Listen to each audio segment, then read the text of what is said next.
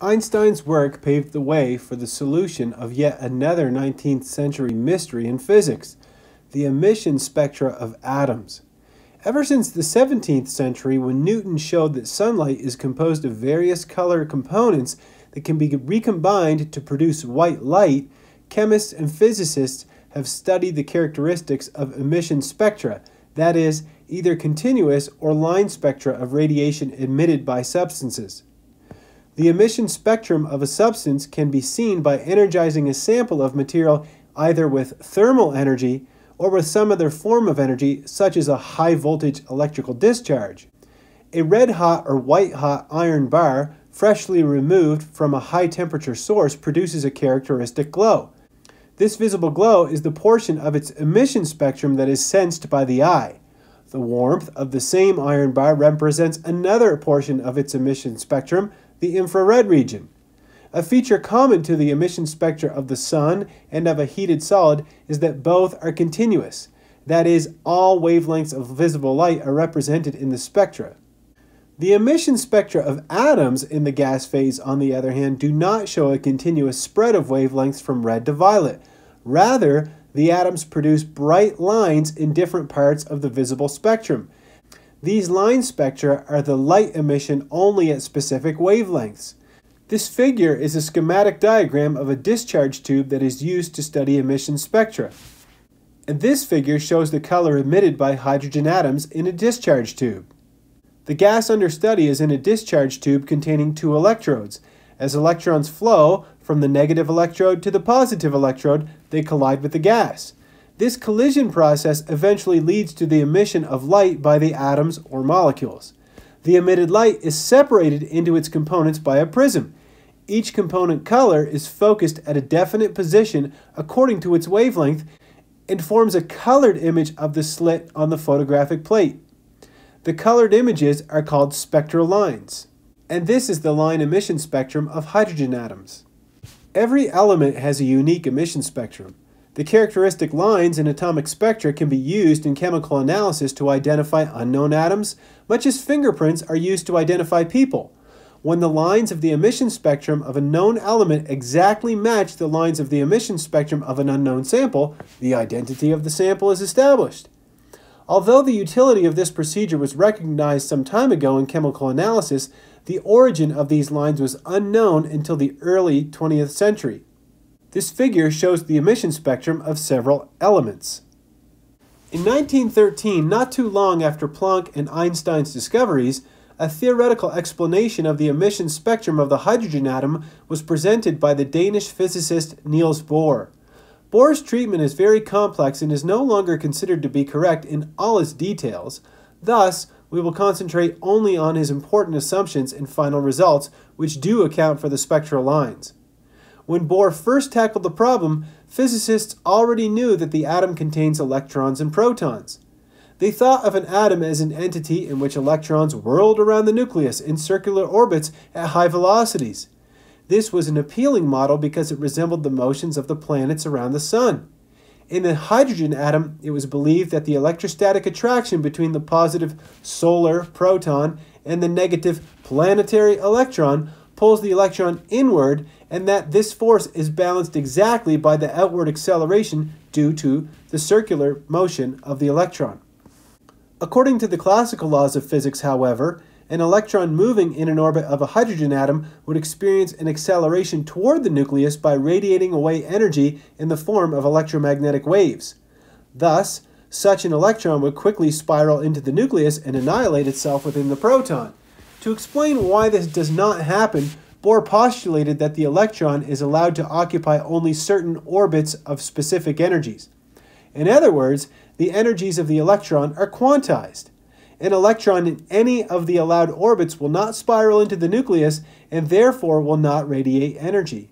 Bohr attributed the emission of radiation by an energized hydrogen atom to the electron dropping from a higher energy allowed orbit to a lower one and emitting a quantum of energy, or a photon, in the form of light. Bohr showed that the energies that an electron in a hydrogen atom can occupy are given by this equation, where RH, the Rydberg constant for the hydrogen atom, has a value of 2.18 times 10 to the minus 18 joules. The number n is an integer called the principal quantum number. It has values of n can be equal to 1, 2, 3, 4, and so on. The negative sign in this equation is an arbitrary convention signifying that the energy of an electron in the atom is lower than the energy of a free electron, which is an electron that is infinitely far from the nucleus. The energy of a free electron is arbitrarily assigned a value of 0. Mathematically, this corresponds to setting n equal to infinity in the equation, so that the energy of an electron infinitely far from the nucleus would be equal to 0. As the electron gets closer to the nucleus, or as n decreases, En becomes larger in absolute value, but also more negative. The most negative value then is reached when n is equal to 1, which corresponds to the most stable energy state. We call this the ground state, or the ground level, which refers to the lowest energy state of a system. The stability of the electron diminishes as n increases to 2, 3, and so on. Each of these levels is called an excited state or an excited level, which is higher in energy than the ground state. A hydrogen atom for which n is greater than 1 is said to be in an excited state. The radius of each circular orbit in Bohr's model depends on n squared. Thus, as n increases from 1 to 2 to 3 and so on, the orbit radius increases very rapidly. The higher the excited state, the further away the electron is from the nucleus, and the less tightly it is held by the nucleus. Bohr's theory enables us to explain the line spectrum of the hydrogen atom. Radiant energy absorbed by the atom causes the electron to move from a lower energy state, characterized by a smaller n value, to a higher energy state, characterized by a larger n value. Conversely, radiant energy, in the form of a photon, is emitted when an electron moves from a higher energy state to a lower energy state. The quantized movement of the electron from one energy state to another is analogous to the movement of a tennis ball either up or down a set of stairs, as is shown here. The ball can be on any one of several steps, but never between the steps. A journey from a low step to a high step is an energy-requiring process, whereas a movement from a higher step to a lower step is an energy-releasing process. The quantity of energy involved in either type of change is determined by the distance between the beginning and ending steps.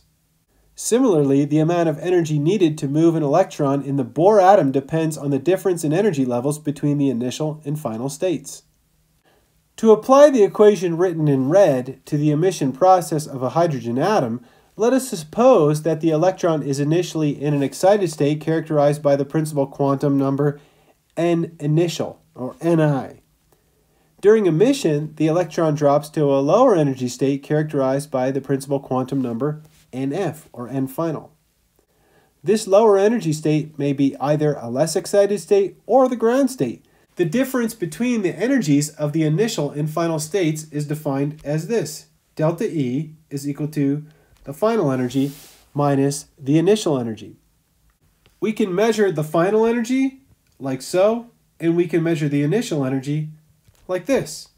And so if we put all of that together, we get that delta E is equal to the Rydberg constant multiplied by 1 over n initial squared, subtract 1 over n final squared. Because this transition results in the emission of a photon of a certain frequency, we can also write that this is equal to h times nu. When a photon is emitted, n initial is going to be greater than n final. Consequently, the term that's in the parentheses here will be negative, and delta E is going to be negative, or energy is going to be lost to the surroundings. When energy is absorbed, n initial will be less than n final, and the term in parentheses, this term here, will be positive, so that delta E will be positive. Each spectral line in the emission spectrum corresponds to a particular transition in a hydrogen atom. When we study a large number of hydrogen atoms, we observe all possible transitions and hence the corresponding spectral lines. The brightness of a spectral line depends on how many photons of the same wavelength are emitted. The emission spectrum of hydrogen includes a wide range of wavelengths from infrared to violet. The Balmer series was particularly easy to study because a number of its lines fall in the visible range.